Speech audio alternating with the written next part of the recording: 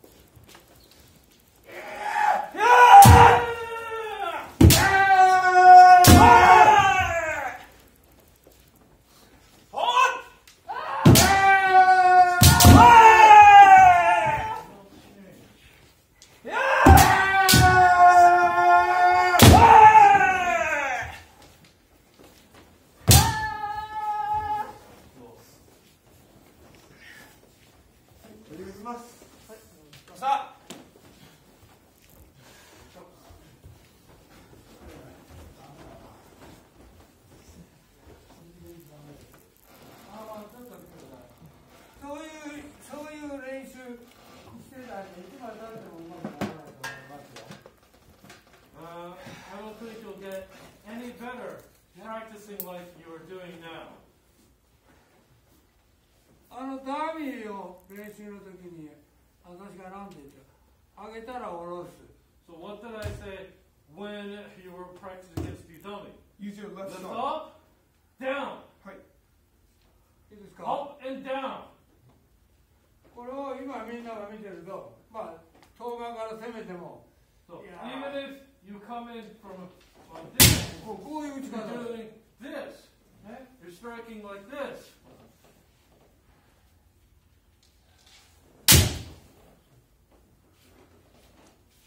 試合でこんなことやったら勝てるわけないじゃないですか。 You'd never be able to win at a tournament striking like this, 小さくても。 even if it's small.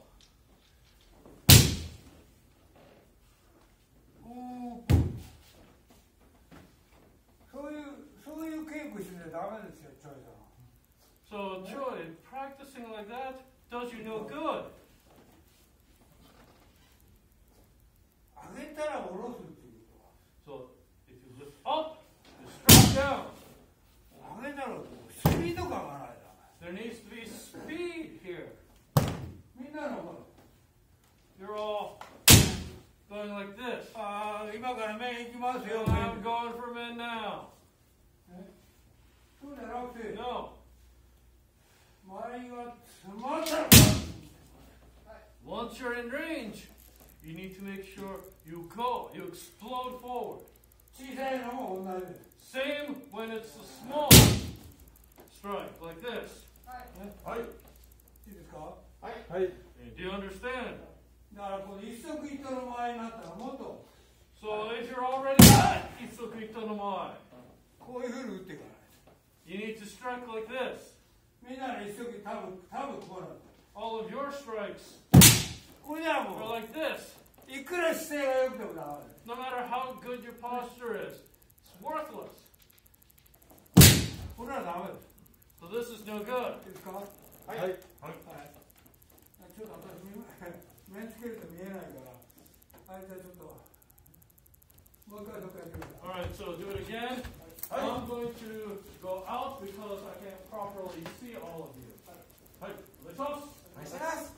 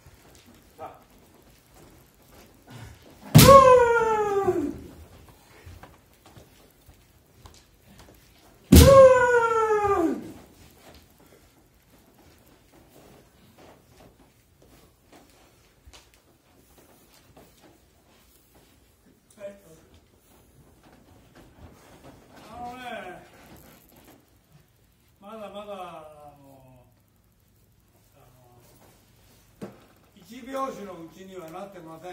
So your strikes are not yet one motion strikes. 攻めるのもね、例えばここから Like 遠 when 巻 you が seme from here, from こういう攻めはないですよ。 I mean, really, what's up with just simply taking that step in? Right? 試合とか相手と戦って時に If you're actually fighting this これだっ person, たら打た are れ you ちゃう。 really going to step in like this? You're only going to get yourself hit. だから本当に真剣になってるっていうか真剣に打ってない。 So you're not taking this seriously then. 実際に打つここから前をあとこう前を詰めて打つなら一 If 気に you're 打たない going と to, クイックで攻めてた。 it has to be fast. だけど入ってて打たれちゃうでしょうよ。 If it's too slow, you're going to just get hit. ゆっくり入ってくるから打たれちゃうんですよ。もう一回打ってきていいですよ。打ってきて、はい今みたいに入ってきて先に打たれちゃうじゃないですか。 See? You get hit if your seme is slow. 今度あなたでやるからはい打ってきて、はい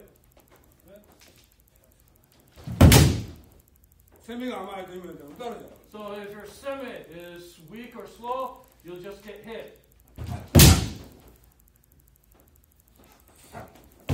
こういうの入って It has to be fast like this. だから難しい。 That's why it's difficult. だから実際には So that's why このぐらいの距 you're 離 actually going to do it. このぐらいの距離がもう一生懸命入れ So る。 now you're in Isokito no Moai. ここから一生懸命入ったら深いです。 If you go into Isokito no Moai from here, you're going to go into deep. だからこからだと So from here, これは後陣と言います。 so this is Koji, ね、これ接陣、 this is Setsuji, 食陣、 Shokuji, 食陣、後陣、 Koji, 一足一頭。 Isokuito. だから後陣の周りからだと If you're さ at っき言った Koji, ね、スーパン後陣からスーっていった時来るからだけども足が浮いてるから速い。 if you're going to come in from Kojin, you need to be able to go at any time because your opponent is going to strike you. だから2人ともカズもマイケルもギャリーもそうだけどタムも大きすぎる。 So, too big。こんなに振りかぶることないぞこれ。まずありえない。ね。これでこっ this ち is でこんな too big. You need to at most be up here. こうです。これ以上は大きく振りかぶったら You 間に合い should ません。 not swing any further back than that because you won't be able to make the strike in time. ビッグ大きいのそう。これが大きい。 So, this is as big as it should be. だから小さいのは And your small これですよ。 is this.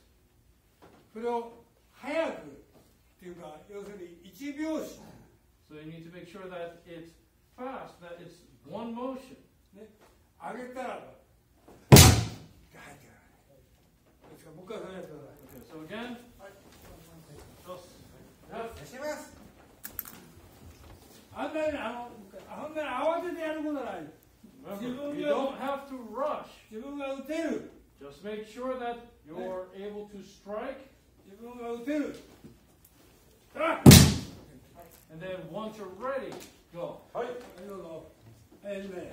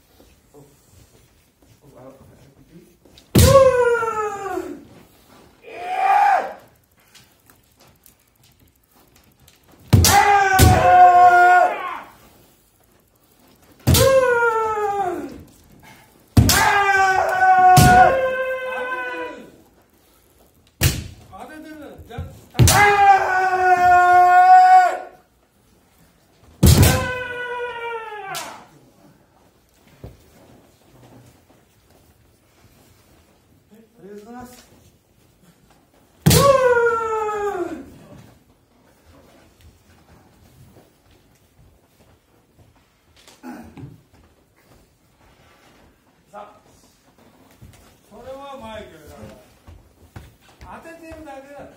So Michael, that's just simply tapping your opponent. 当ててるだけ。 You're just simply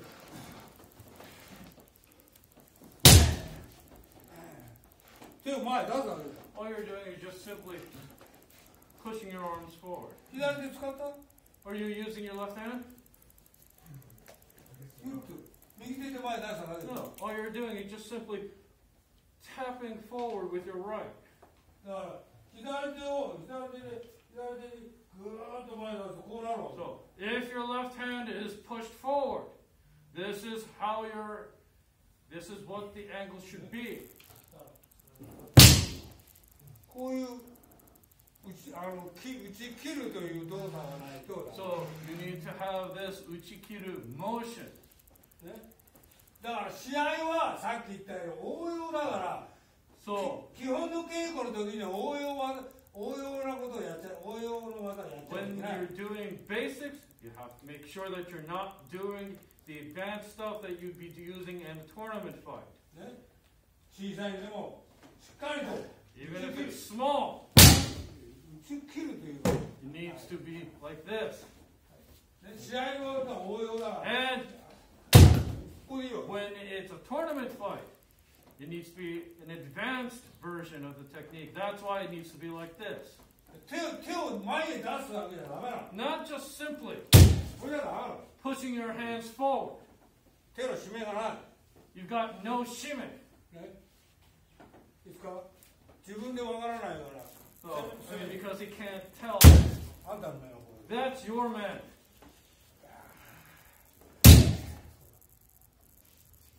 ね。そうじゃなくて。小さくても。 Even if it's small, it has to be シャー like プは this. だから実際に打ち切るというとこういうのがない。 And で actually cut through, it has to be like this. はい。もう一度言いましょう。 All right, so again, お願いします just 何だって面が一番大事ですか。左手、左腰、左足。レフヘンド、レフヘッド。はい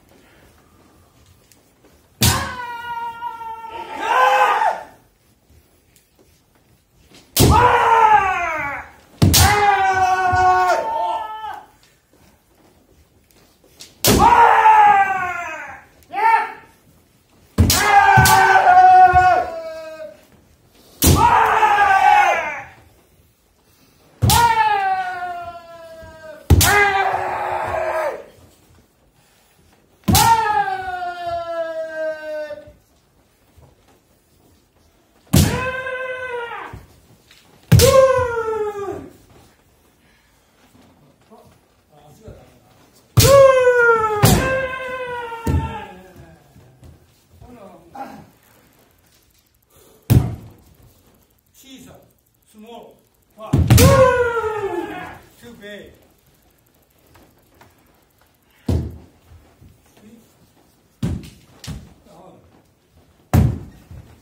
자, 동행하세요.小さく早く。 Has to be small and fast. はい、ローテ。おため。おためも同じですよ。タンタン入ってきます。やつ3。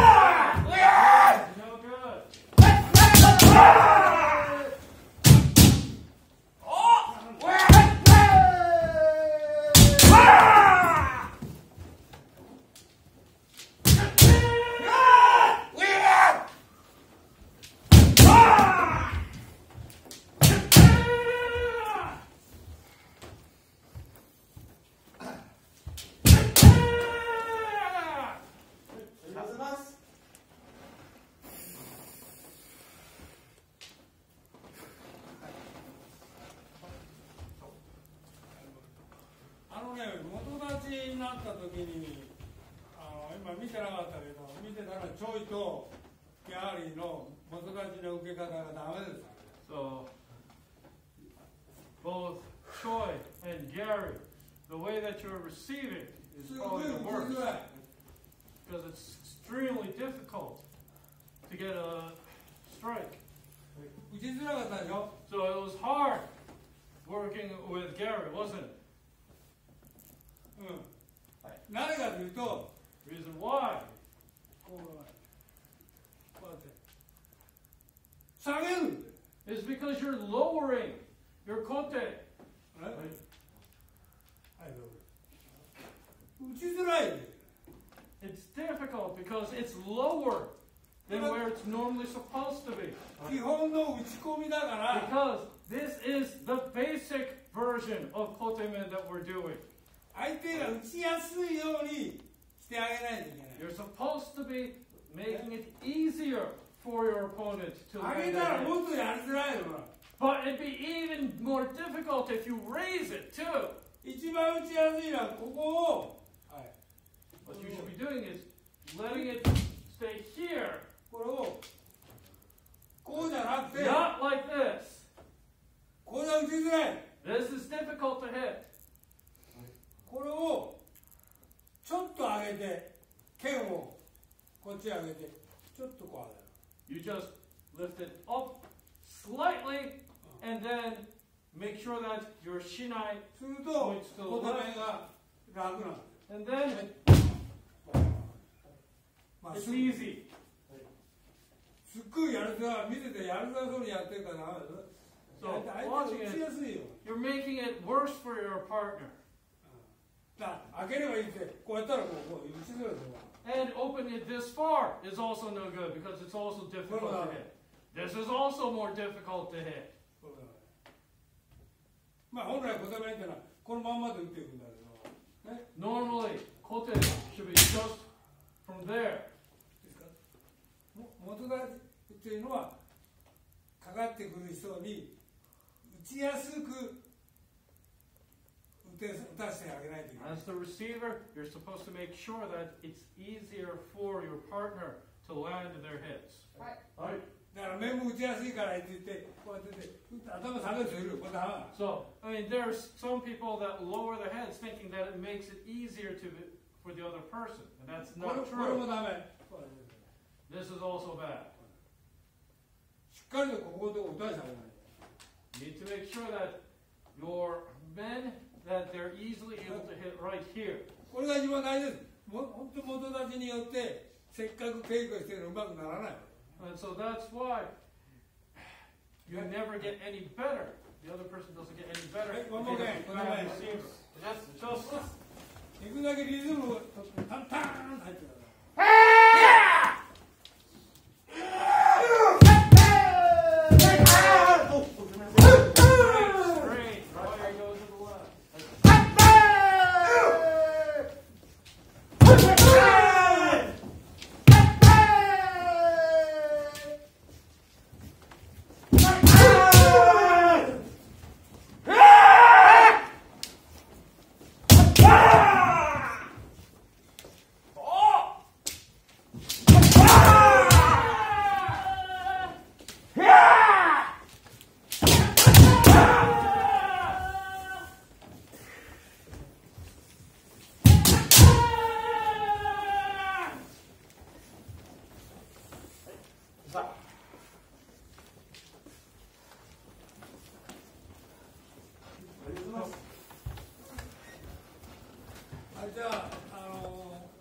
出頭の固定。出頭の固定。はい。元立ちの人はちょっと前。元立ち just takes a slight step forward. 元立ちの人はちょっと前で手を。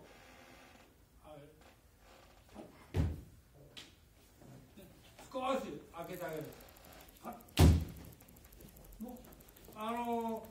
出頭だから大きくってダメなんだよ、あんたみたいな。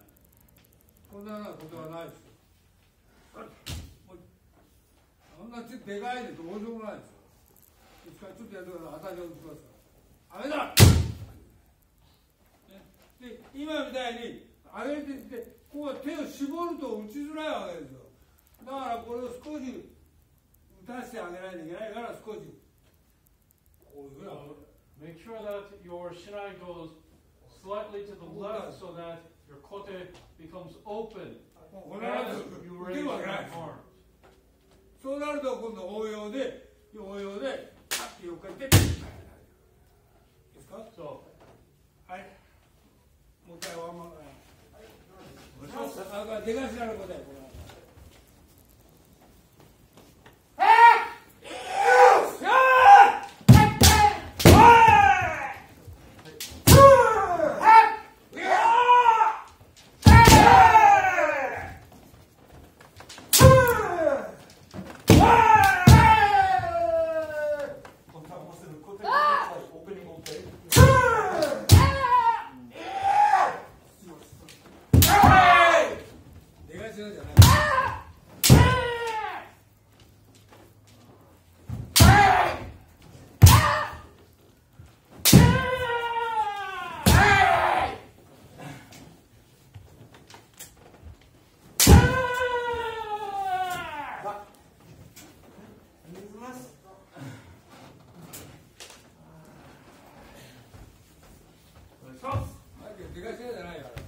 What you're doing is not tegashira.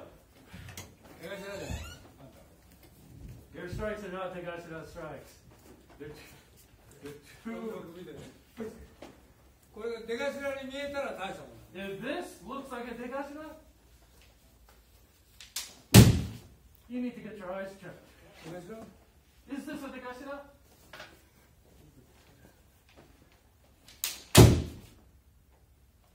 Does this look like a degashira kote to you? 出頭というのは相手がピッと動いたところ、ね、小さく言わない。こんなの引いたらもう絶対ダメ。引いたらもうこんなのダメ。 If you're pulling back like this, it's not a degashira anymore. 普通は出頭っていうのは面をこさせるからくっ下げる。 Degashira normally is about luring your opponent into striking men. 小さく言ってる。 So it has to be extremely small, 引いたらダメ。 not pulling back like 引い this. たらもう出頭にならない。 If you pull back, it's no longer a degashira waza. ね、はい。ちょっと面で打たるしかない。 See? Under normal circumstances, if you pull back, you get hit. 当たっちゃう。ある？ Do you understand? 引いたらダメ。 So don't pull back.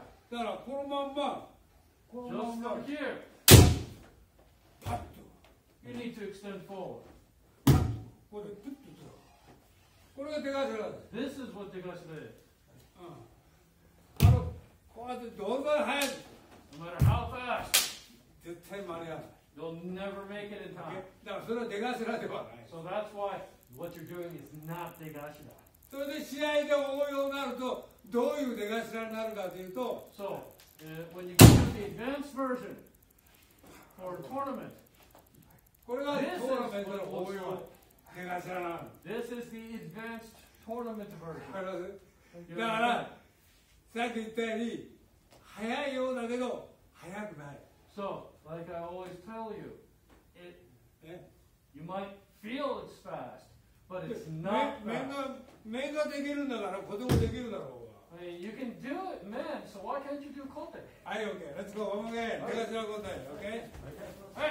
お願いします。はい。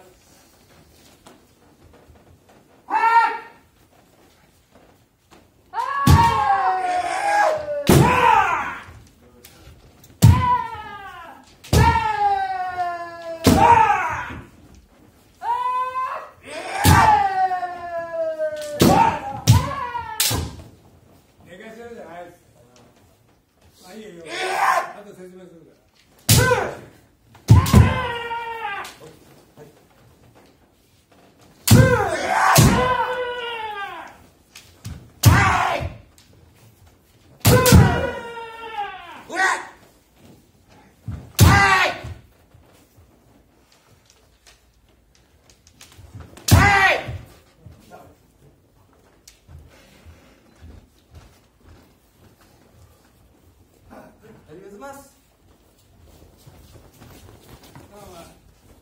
出頭ではないというのは、 So, Tom, when I said that what you're doing is not degashira, 相手が動かないで、自分が先に打って is いくの that は you're trying to strike before the other person even thinks about moving. タームがムーブして彼が上げるのは出頭じゃない。 So, you move first, and then the other person moves in response.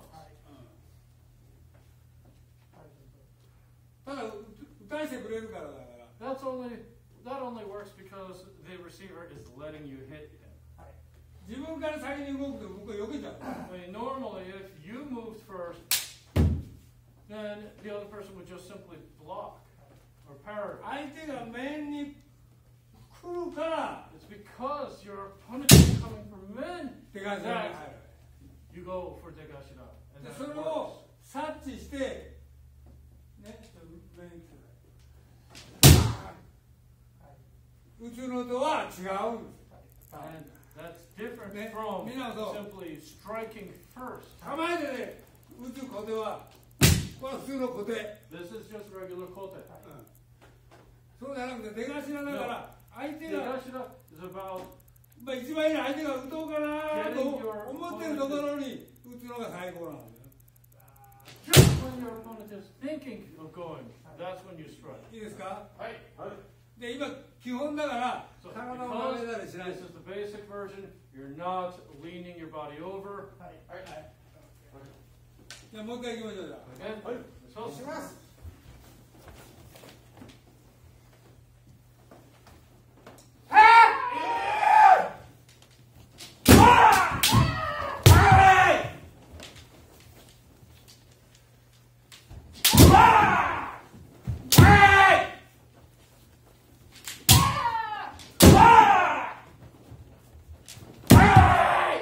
Was that too deep?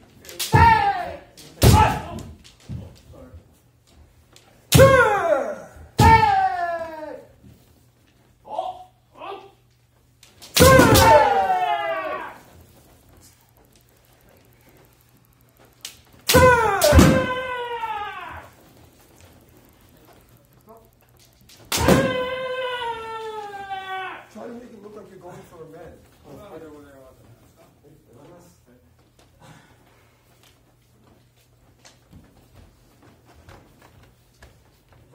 次は出頭の目。 alright, next, degashira men. ですか。で、元立ちは、 This time, for the receiver, 元立ちは面を打ってください。 make sure you strike men. だけど、まっすぐ打っていかないで、 Not straight, 少しね、 but slightly to the side. 相手に打たせてあげるんだから That way, it makes it easier for the attacker to be able to get in a straight strike without moving their body. 体を曲げないでまっすぐ、 Right? まっすぐここ狙っていったら相手が打てるわけ。 That way, your opponent should be able to come in straight. 当たってもいいですよ。 So, it's fine to strike and let the strike land. Right? Just make sure that it's not. お互いやってて、ね、当たりが元立ち。 So, if I'm the motodachi, これ兆しという、兆し。兆し so that's kizashi.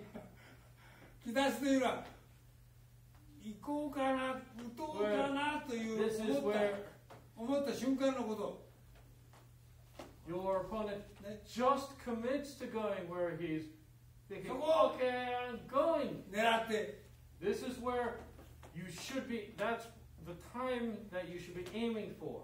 目じゃなくて、バ I make sure that it's not a too long of a strike. Make sure that it's very explosive and it's made short.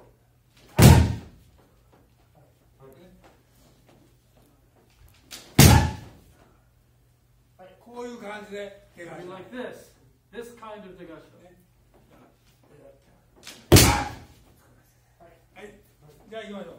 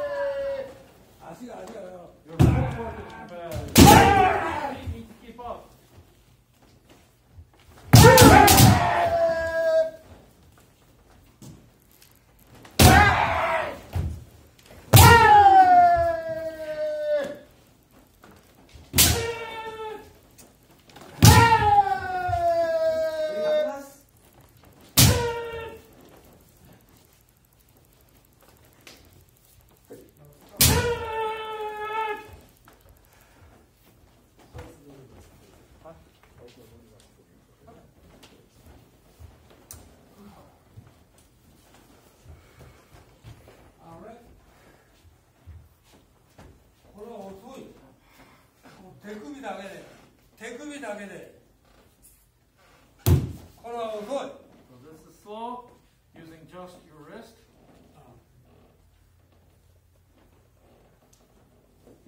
これは遅い。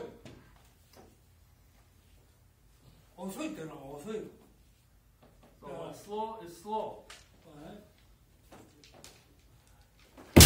遅いよ。遅いでしょ。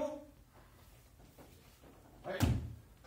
手は曲げてないけど、引いてるのと同じこと。So it's the same as pulling back, even if you don't bend your elbows.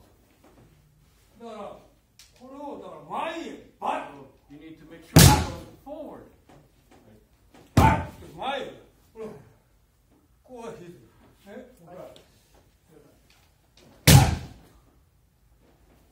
それをカツラみたいにやると当たっちゃってるだろ。速いように見える、小さくて速いように見えるけど速くないの。 So it only それ looks だ like け。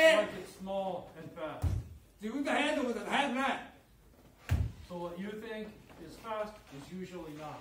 だからダーミーに、これがダーミーとすれば、ここからしないといってこういう練習してないよ。その上でそのまんま相手、何も考えないで相手がダーミーだと思えばいい。 So that's what you've been doing against the dummies, you should be able to do against another person. 自分が自分の打ちやすいように打ってるからいつまでたっても相手がいると勝てないのよ。 But it's because you're always striking what's easiest for you. That's why you never get any better.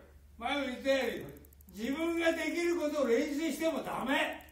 So that's why, like I always tell you, practicing what you can already do doesn't make you any better. できることをもう一つ、二つも三つも上のレベルまで持っていくならいいけど、ただ自分ができるやつをやっちゃったらダメなの。お前のできるからやってるの。これはダメです。OK？ はい。はい。難しいことをやればいいわけです。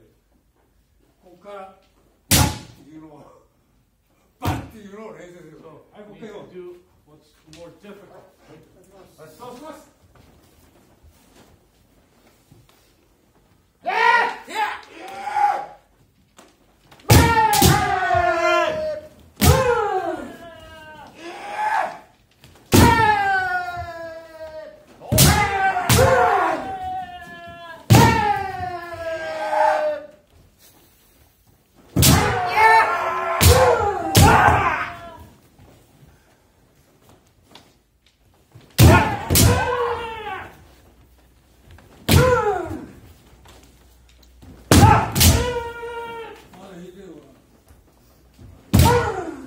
左手を使わなきゃ左手を。左手をそしてポーンってやるんだよ。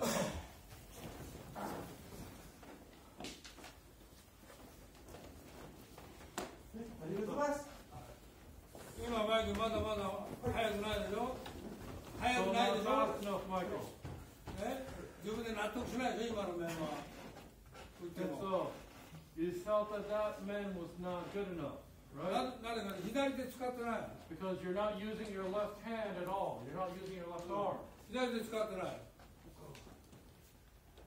お前そうだだから右手はもう何にもしなくていいんだよもうスーッといってポッと落とすだから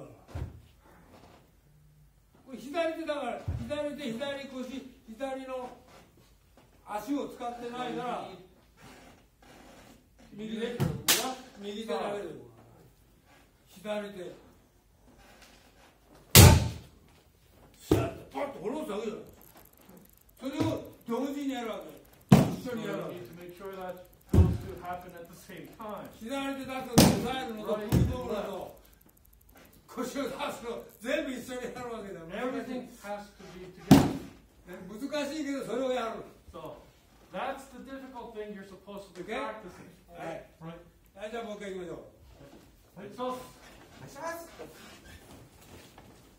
だから慌てないで慌てないで so なる don't ほど rush. 自分でよく考えながら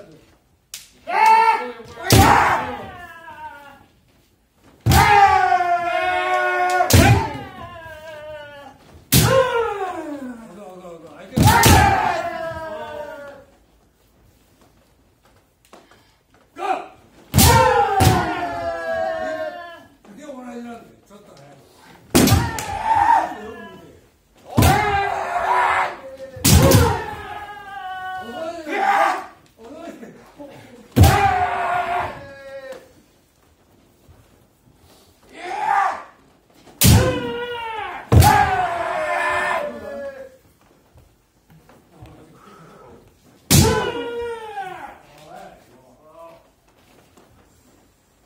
ありがとうございます。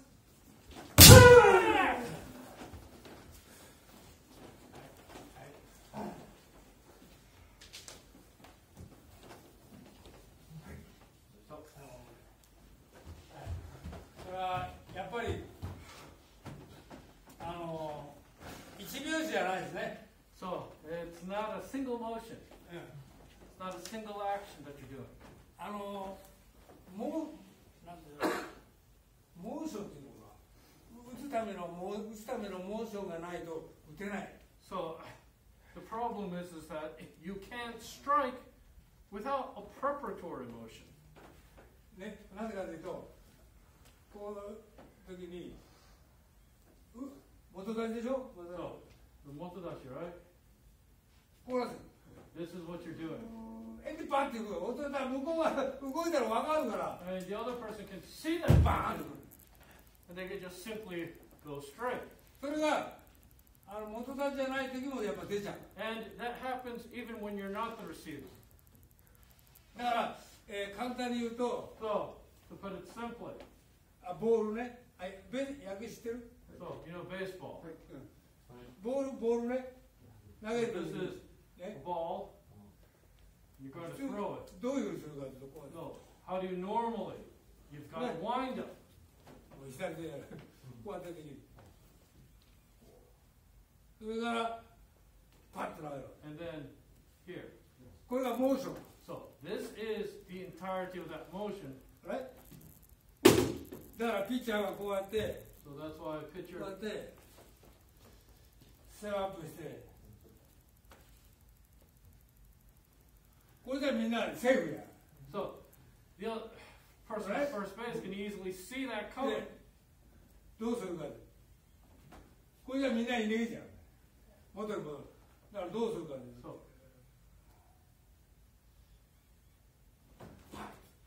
ものすごいクイックモーション it って言う has でし to ょ be very fast motion, right? だからマイケルのは So, Michael, what Yes. you're doing is the equivalent of 牽制するのに行くよ go in, Okay. go in, like this. これでもう戻ってそれからパッてやってもだから So, it's no good to let up the other person see No. that you're already switching up. モーションはこれだ So, だからもう上げたら下ろす so パッていかない as soon as OK you go up, you needs to be going down. はい、もう一回行こう。はい。 Again. 頑張っていこう。お願いします。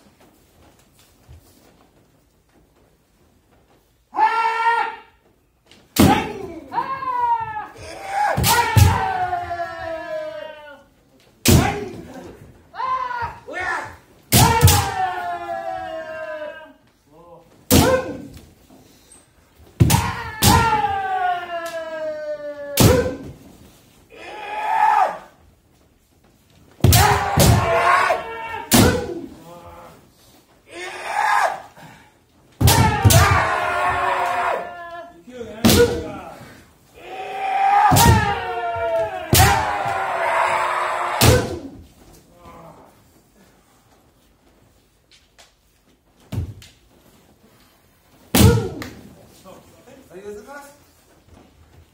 もう気合い入れなよ、気合い入れて。はい。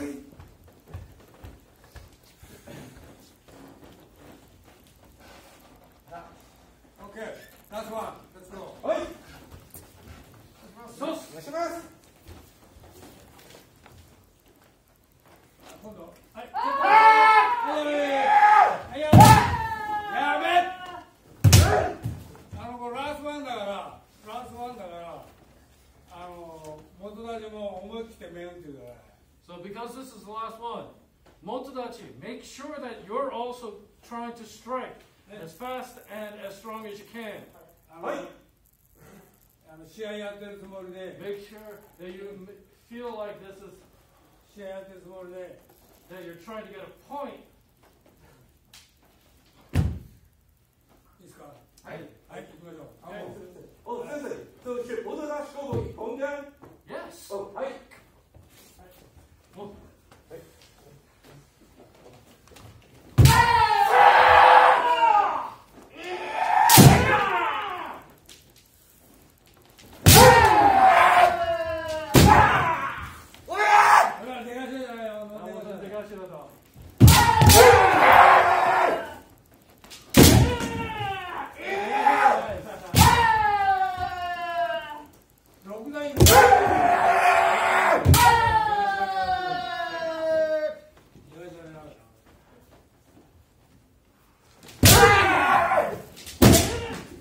何を考えてんだよ、お前。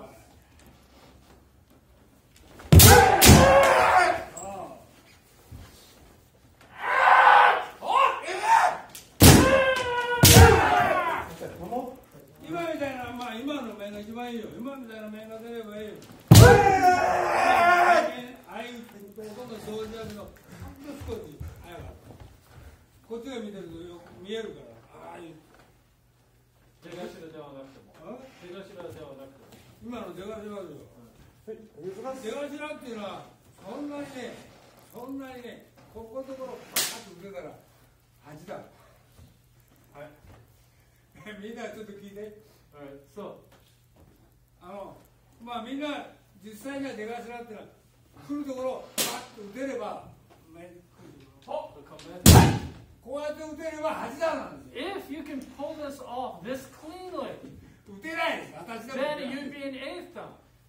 ほとんど同時だけど、ほんの少し早く打てれば、 Realistically, a degashira is actually going to look very close to a I-man.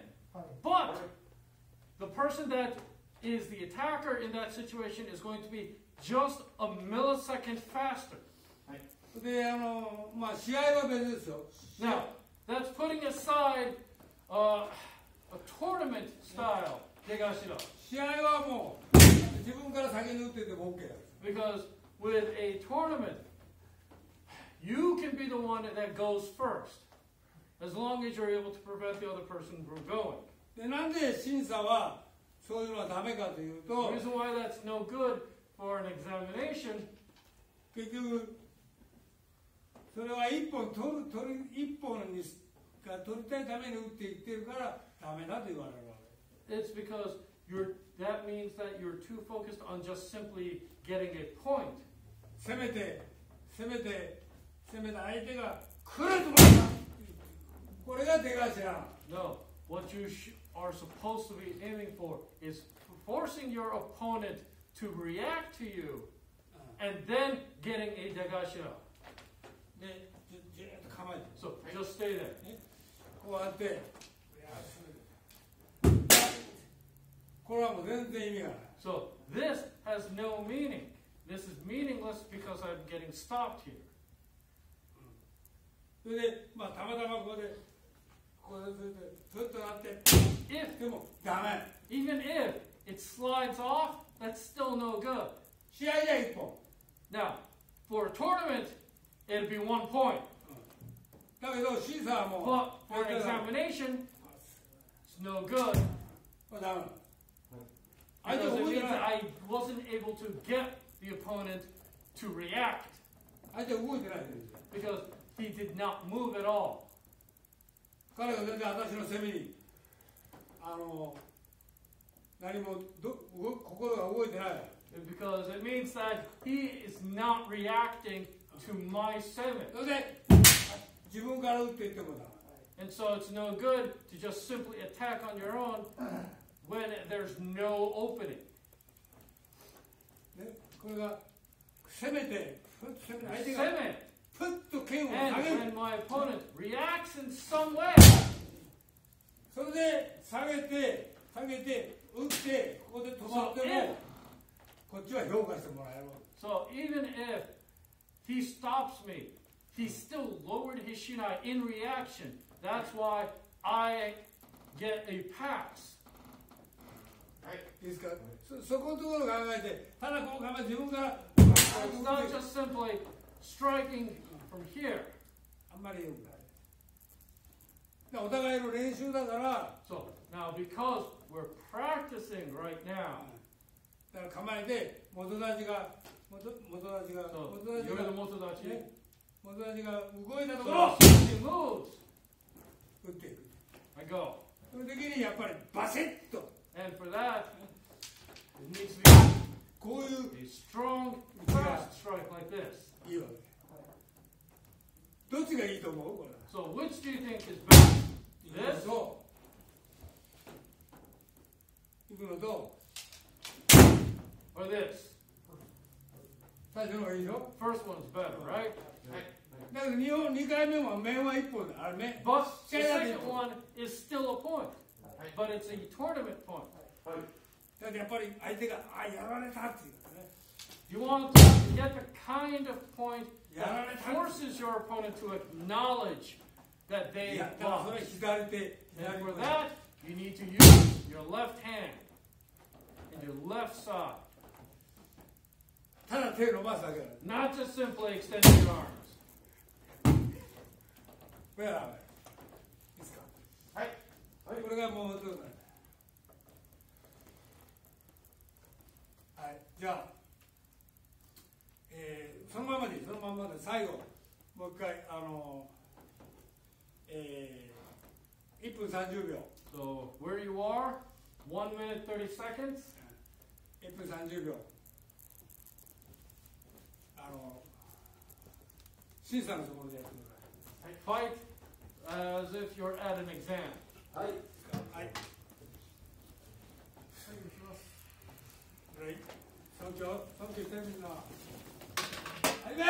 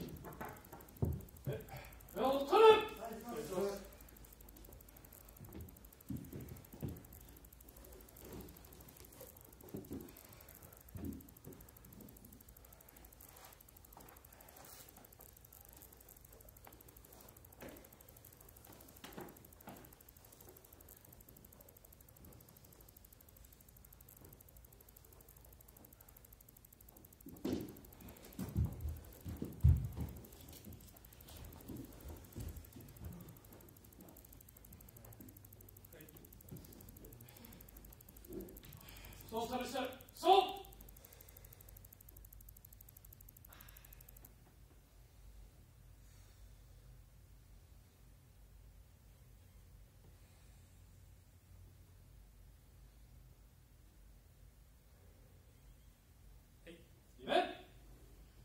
Shins in, you in. Sensei, you in. Ojigan, you in.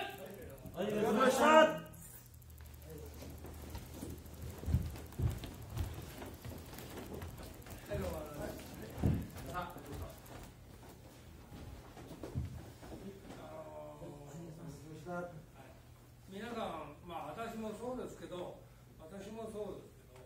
皆さんまださっき言った打つためのモーションを作りすぎてます。So, like I said before, everybody is doing too much wind up before your strike. いきますよ。これだ。So it's no good to let your opponent see that you're about to throw. いきますよ。Not like this. いきますよ。And not like this, like what you're doing. バッて。それで強く、早 And く、 then 小さ has to be strong, fast, and small. く。だからまだ見てるとみんな自分が打ちやすいような打ち方で打ってます。So you're all still doing the kind of strike that is easy for you to do. それからぼーっとしてるんだよ、やるときに。ね。それじゃもうダメ。And the problem is that you're too unfocused when you're fighting. 昨日ね、8段岩立先生とね、白塚先生も出てたんです。ビデオテープ、DVD、YouTube。On YouTube, 岩立先生 and 篠塚先生。Both 8段、半紙。5段、6段、7段、8段の審査のセミナー。So it was a seminar on how to pass 5th, 6th, 7th, 8th exam. 2時間半。2.5 hours. 見てて、で、審査のこうやってるのを見てて、私が皆さんに言ったこと、同じこと言ってましたよ。So they told all of those people there the exact same things that I told you tonight. 行きますよってダメだって言って。It's no good if you're letting your opponent see you coming. だからそれと特に7段と8段の審査の場合は自分から打っていった例えば小手でも自分から打っていった小手で If you're the one that simply initiated that is just attacking バカッと入ってても even if it lands よっぽどじゃないと受かった人いない。That there hasn't been a single person that's passed. 自分からそこで打っていって受かった人いない。That there's not a single person that passed from being the one that attacked. それを聞いたときに、あ、私の小手はやっぱり打ちに行ってるんだと。So that's when I realized that my kotes are the ones that are always the ones that are starting.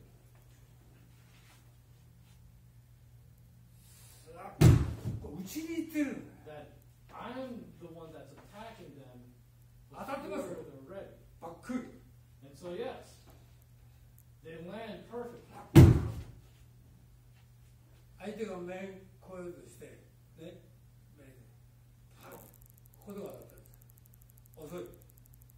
So when the other person tries to come from men, もう一本は、私が攻めた時、相手はそのままグッとしたところ、そこのところ、ここで入ってる。or it's like if they 出頭ではない。出頭みたいだけど、出頭ではない。So So it looks like it's a degasha, but it's actually not. うちに行ってる。 Because I'm the one that's initiating just the attack. 面も出頭面じゃなくて、 And for men, 自分から I'll 打っ just てい do ってる。 this. I'm the one that's attacking. 先生が絶対に受かりません。 So, from what they said, that 絶対に no 受かりません。 one, that it's impossible to pass using those kinds of techniques. で最後にどういうじゃあ技が受かるかというと、 So at the very end, they said, well, what kind of a technique 神 do you 技だっ use て。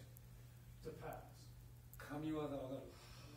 神の技 Uh, が divinely good techniques. 審査員がおーっと言わなければ絶対ダメだって言われる。 You have to impress the examiners. いや昨日本当見ててね、ならない人が試験やってるけど、あこれダメだ。 So it's like just watching the Southdown people going for the 一 exam. 人だけあいいなと思ったらやっぱ先生方も、一人だけ彼は良かったって言ってましたよ。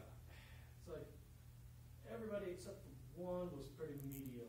Well, there was only one person that had one technique that was really impressive. だけど彼の欠点は僕分かった。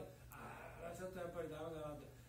打つ時はいいんだけど、 So the problem was that when he strikes, he's 相手が来た時はぼーっと立ってるだけだから。 But the problem is that if he's not the one that's initiating an exchange, then he's just simply standing there and then just not doing anything when the other person attacks. 大地技を使わないで。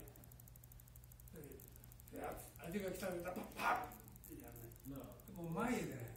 It's not that he was just waiting. It's that he did not do a riposte. He would just simply parry and then dodge out of the way when the other person attacked.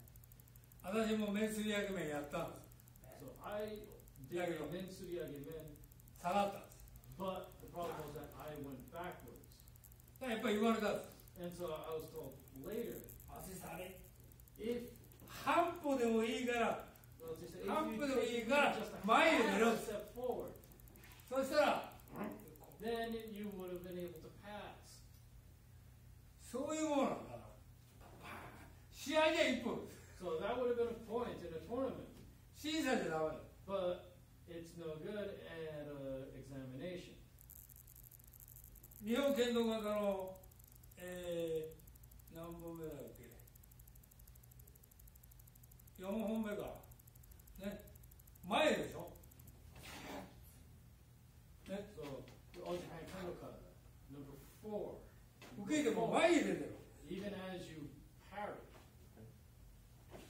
下がってない。 not going back. 全部前で。 You all have to make sure you go forward. 6本目の小手すり上げ小手も。 And number 6 is 引くけど、パッと前へ出る。 it's a horizontal and then diagonal forward. 抜き技もこう抜いても前へ。 And even in Nukiwaza, you必ず need to 前 make へ sure 出 you're る。 going forward 受けたら on 前へ。 the riposte. So you always need to make sure that you're moving forward. で同じこと前も言ったと思うけど、銅は返して体が前へ行ってもいけないって言ったでしょ。 I've told you that you can't let your body move too far forward when you do do. これダメなの。 This is no good. 同じこと言われた。 So they said the same thing during that seminar シャープさがなくなっちゃう。 because you lose the sharpness of your counter. う to ち do に that. 行ってるんです。だからパッパッ横でいいんですよ。 So you need to go to the side instead. でスーッとで自分から行かなくていいです。 So you don't need to move forward in that instant. 試合の見過ぎ。 So you 見過ぎやん。 so やりましたよ若い時は。 I used to do that when I was young, yes. それを気をつけて。 So make sure that you're careful of that. 特にロックダウンは、 Especially for the sixth time. もうぼーっとしてて、相手来てから振り上げて打ってな、分かる。絶対だ。審査は打たしちゃダメだ。5段。 So for Godan, 5段 make は sure that you don't 5 let 段 your も opponent 自 easily 分が打って strike. 打たれたらダメ。打たさないです。 You have to make sure that you don't let your Doesn't matter. opponent hit you. だけど一本打たれても自分がいいところをパッパッと打っていけば OK なんですよ。 But if 打った打たれたこれはダメ。 that's not, it's no good if you strike and then get struck. You need to make sure that you're the first strike. If you're getting hit, that you're also striking at the same time. そういうことで、デトロイトから連絡来ました。 So Detroit contacted me. まあなんで申し込みしてないのかっていう感じなんだけど。 So it felt like they were asking why haven't you registered yet? もう言われる前に私の方からメールで勝手ですけど今回は不参加でお願いしますと連絡を。 So I already told them. 帰ってきました。OK。 So I already told them, before I got to that point, that this year I'm not going to be participating. でそれですぐ後に、鬼塚 So right after that, トーナメントプレゼントの彼から電話が来て、デトロイト、今度はオール USA チャンピオンシップデトロイトなんです the よ。 All US Championship is going to be in Detroit. June? 5月? No, July 17, 18, 19かな。それで、コート主任。So he's going to. So he asked me to be a court judge. だから OK ってすぐ。 So I told him that yes, I'll be there. だから早めに言ってくれれば OK 出すんですよ。 So it just needs to have some lead time to be able to say yes or no. それで、どうしようかな。写真撮ろうか。So You want to take a picture? Oh, yeah. Yeah, over there. okay. I'm gonna bring the camera. Okay. Maybe today the last day to shoot off and train. And maybe coming is a Sunday.